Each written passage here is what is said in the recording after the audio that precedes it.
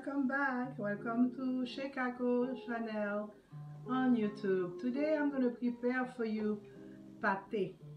Not from scratch, but as you can see, by using this kind of pastry, puff pastry, and that's from Pepperidge Farm.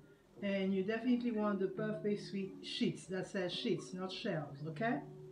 And it's going to be very easy. But I have to tell you, because it's sold frozen, you want to thaw the dough or the pastry before you can use it. But you don't want to thaw it out too much. Like, you don't want it to be too, how should I say, too soft. Okay? This is perfect for now. Alright? I had to leave it in the fridge and then I let it thaw out in the fridge, okay? Don't leave it outside for too long. Again, you don't want it to be too soft, otherwise it will not come up flaky and fluffy like it should. So I do have some water and I do have an egg wash. Egg wash is just one whole egg that I added the water, a little bit of water to it. And then of course you have your filling. This is my chicken filling. And I mean, you know how to prepare sauce or chicken filling. You season it really well and you add whatever ingredients, such as chopped olives or chopped capers and whatever, okay, to make it really look good. Alright, so now as you can see, I'm not using any flour because I'm using this pad, okay, and I don't need to add any flour to it, okay? It's not gonna stick. So we have this pastry, puff pastry sheets comes in 2 sheets, okay?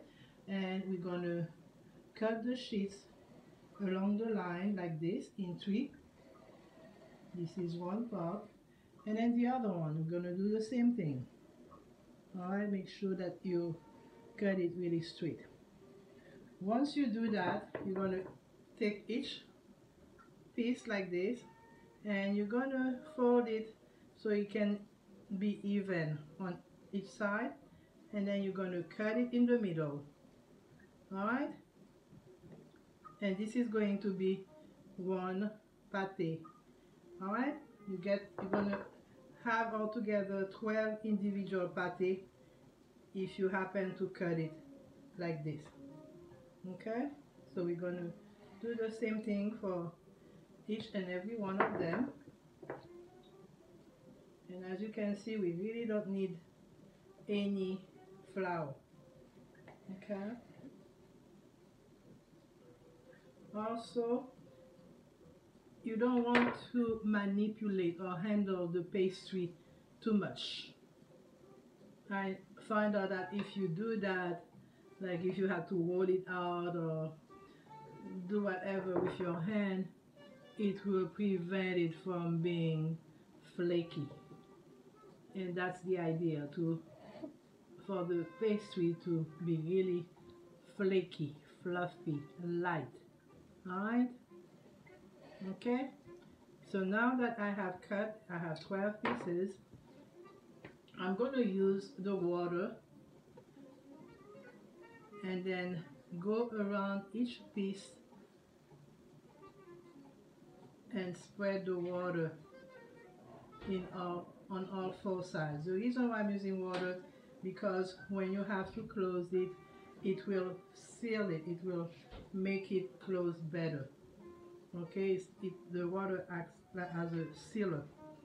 All right, so we do that for each one of them. Okay, and it's easier also to use this brush, this pastry brush, instead of using your hand or fingers.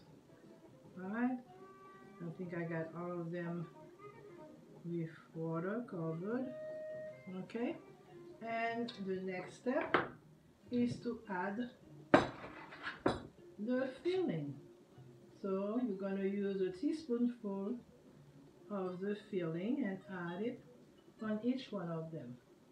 Alright, depending, I mean, not all of the pieces are evenly this cut. Some of them are bigger than others, so you have to use your judgment by adding the filling, the proper amount of filling, depending on the size of your piece or pâté. Okay, like this one is smaller, so I'm gonna just do that like this. So it's pretty easy. Of course, it won't taste the same as if you had made the pâté from scratch, which I sometimes, you know, or I used to do, but it's so much easier and much more practical to use this store-bought pastry. Okay, I have my filling and I'm almost done with that. Okay, and that's about it.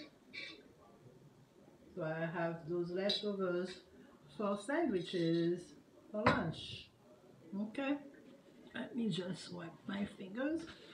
So now we can close it like this. And again, I like to close it, just tap it lightly around the edges to make sure everything is well sealed. I don't like to use the fork. I found out if you use a fork to seal it, again, I think it really prevents it from being flaky, from puffing out. Okay, so if you can avoid using the fork, please don't use a fork. Okay, and of course, if you don't want it flaky, be my guest, go ahead and use a fork. It's that easier for you. But you'll see the difference between using a fork to seal it and using your fingers to seal it. Okay, all right, you see how easy it is, how quick. That's what I like about that. Okay, now I have the pan on which I'm going to put my pâté, and this is a pan that I'm using, and I had sprayed it with vegetable oil. All right, so I can now place them on the pan like that. Okay, and one thing also you want to do is to preheat your oven to 350 degrees. All right, you don't want to put the pastry in a cold oven. So I'm going to do that now.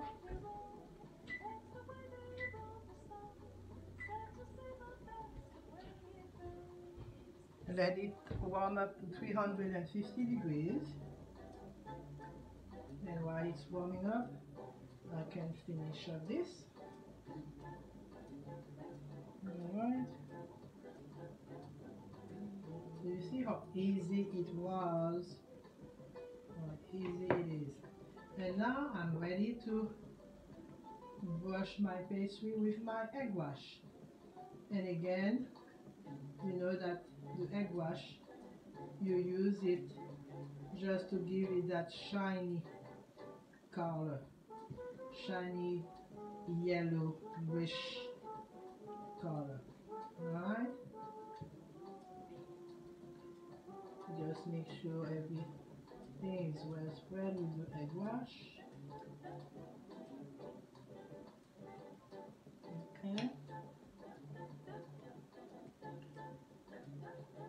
and I'm almost done, and that's okay if you get some on the side. It's not gonna hurt. You just have fried eggs. If you have some extra on the side. Okay. Alright guys. So once we're done with that, we're going to put it in the oven. I'm going to wait until the oven warms up to 350 degrees and then put it in the oven, in the middle oven, not on top, not at the bottom, but right in the middle so it can cook evenly. Okay? And it will probably take about 20 to 25 minutes to bake, or when you start maybe smelling the really nice smell of pâté, you know that it's almost ready to come out. Alright, I'm back and look at it. Look at those delicious looking pâté. As you can see, they are puffy, they are flaky, and they have such a nice golden color to them. And I just took them out of the oven and I let them bake for 20 minutes, no more, and I could smell it even toward the end. Alright, so here it is, pâté the easy way, using not from scratch but some bought store-bought store-bought frozen puff pastry. Alright, I hope you enjoy. Take care. Good night. Bye bye. Happy New Year again.